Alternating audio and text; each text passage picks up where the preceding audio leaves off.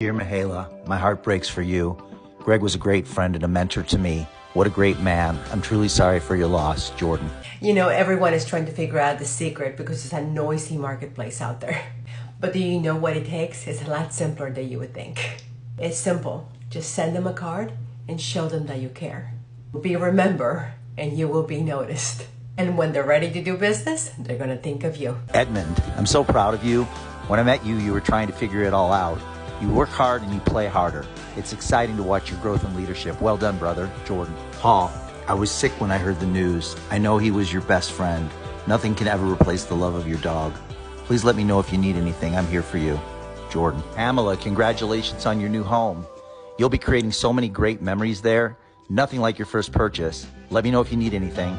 But the reality is, it's just the right thing to do. To send thank you cards, to send get well cards, to send sympathy cards. It's just the right thing to do.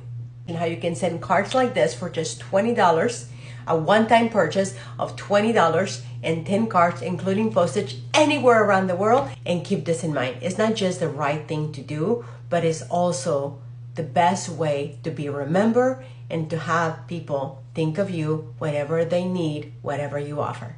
If you want to know more, just simply comment yes.